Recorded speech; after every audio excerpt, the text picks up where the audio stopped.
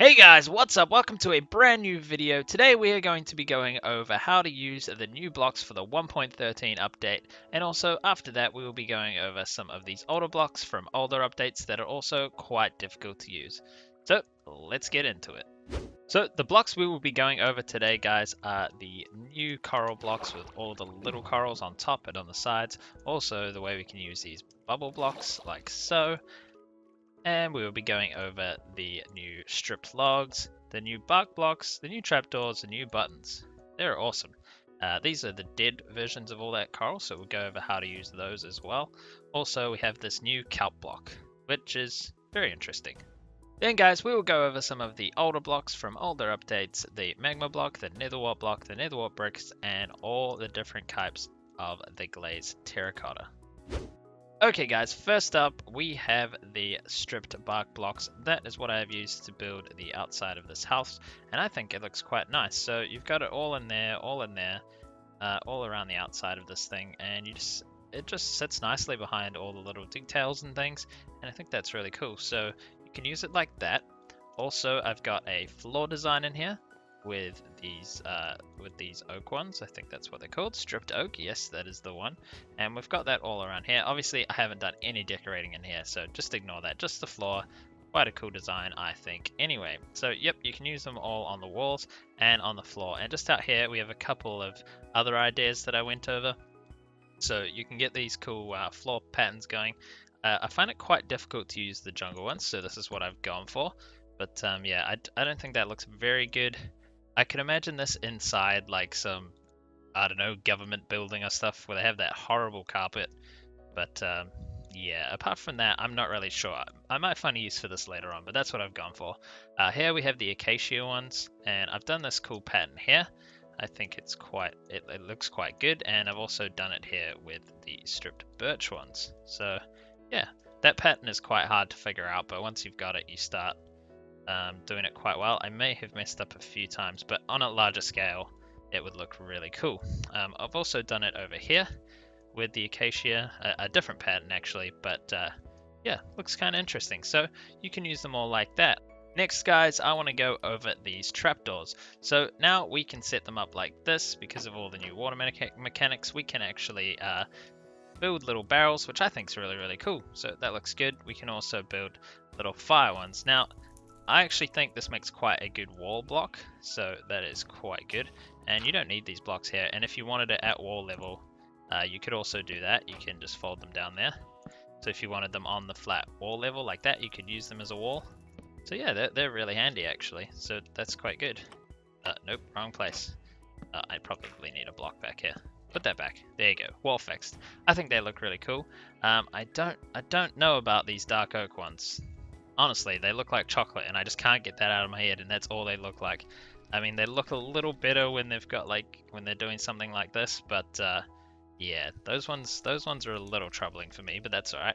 Obviously, we can use the trapdoors in all the ways we used to with the old trapdoors.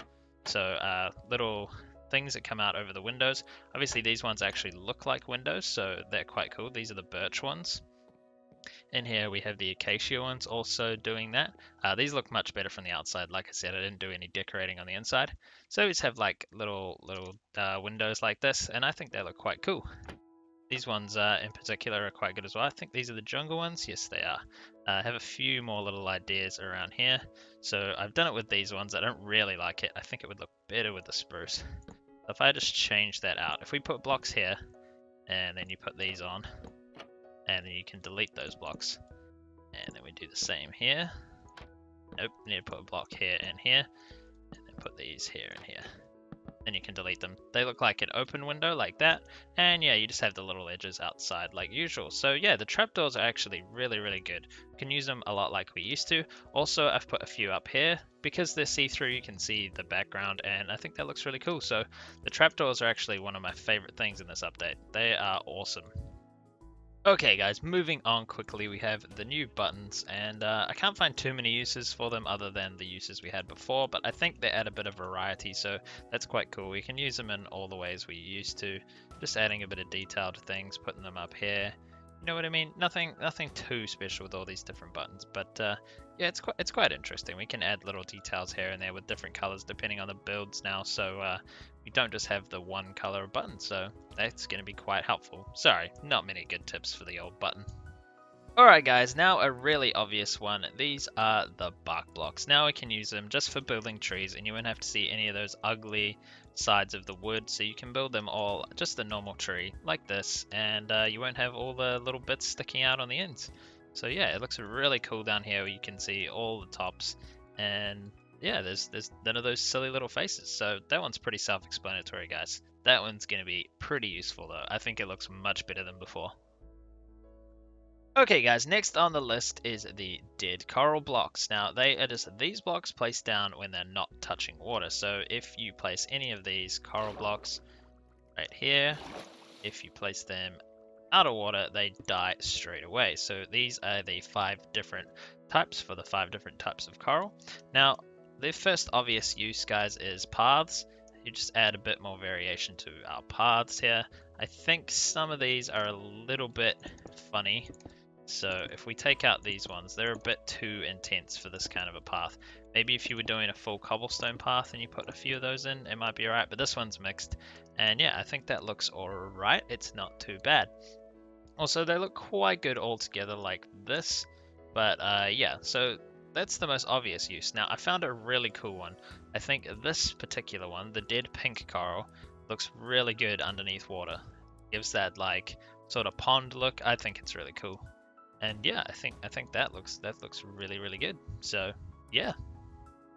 Okay guys, now on to the kelp block. Now I will admit, at first I had quite a few problems trying to find uses for this block, but I persevered, and I think it actually gives quite a good floor, maybe in a modern build, like a tiled floor. I think it's quite cool because it's got these really defined white lines, which could be like the grouting in between tiles, and then they all fit together nicely like that. So I think that's actually quite cool. And in more futuristic builds, like spaceships and things, you could use these. I think it looks quite interesting with these arrows, like going up, like this is a lift or something, you know what I mean? Or just by itself like this, because it's got these very straight lines on it, and they're centered, well, just off center, which is a little bit weird, but it can be used, you don't notice it too much.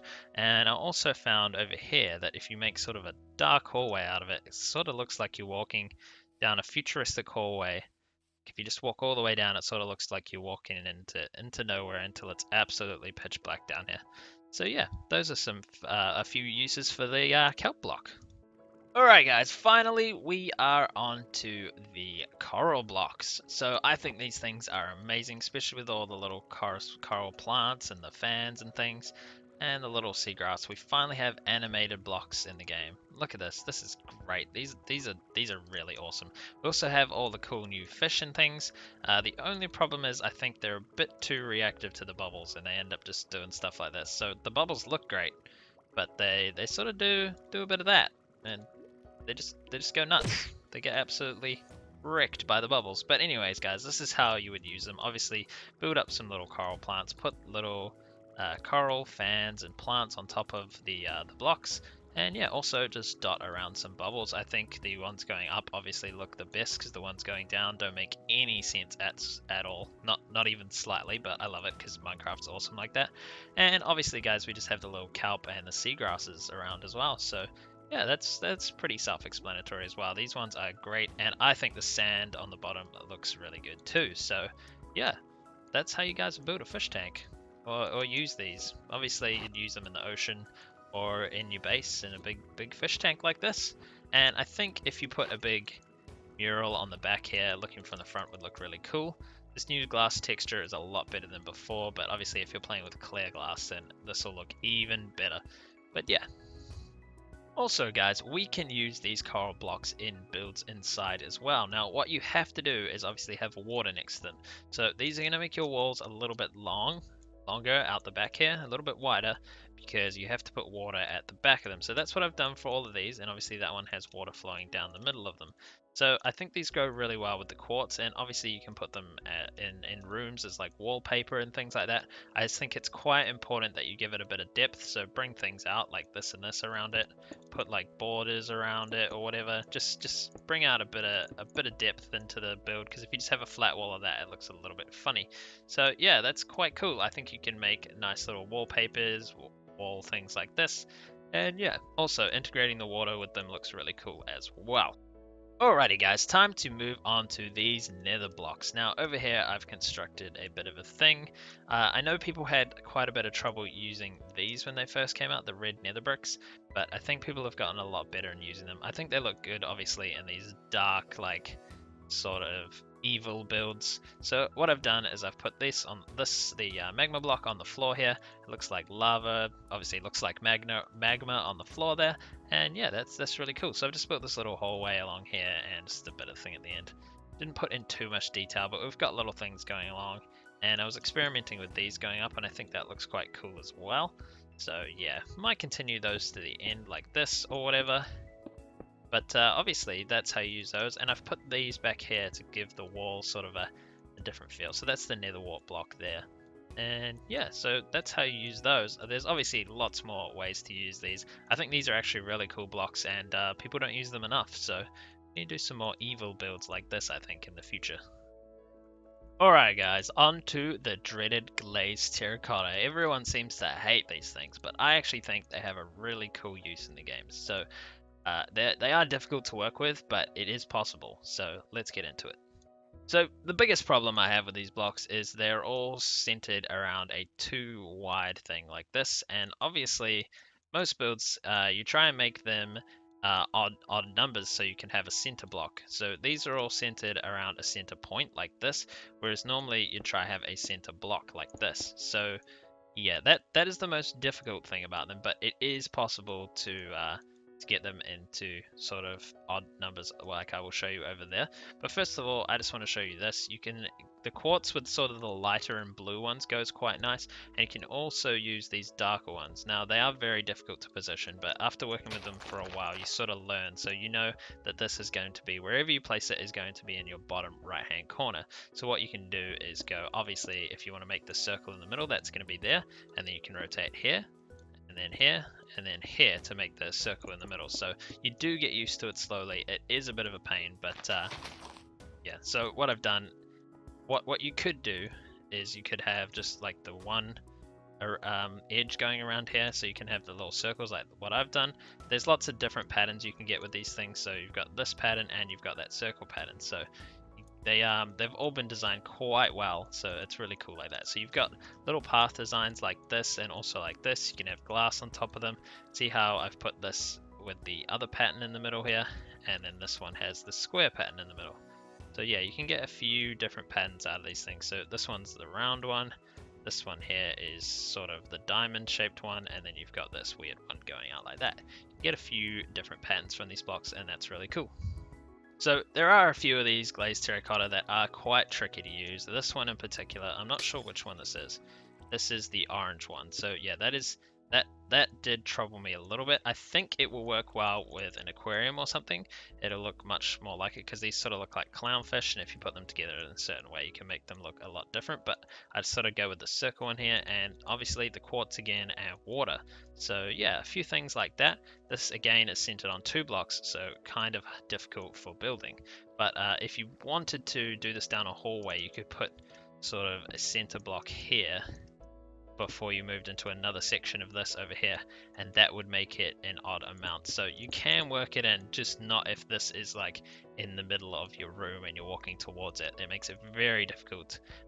Alright guys, I got a path design here. It is not amazing, but it is pointing in the right direction, so hopefully this gives you some inspiration to make something a lot better than this. But this is a so we have a 1 block center, so that is making it way easier to do all our builds and everything. So I've just got 3 wide here, and obviously you can see the 1 wide here one. I actually think this looks much cooler when you can't see the other one. But yeah, and then I just have this circle pattern going around the outside, so yeah. Also, guys, we can get these wall things to be centered on one block. So you just have to push the blocks all out by one on the sides like this and create sort of patterns. Again, I think it's very important that we use depth with these things, otherwise they look kind of crummy.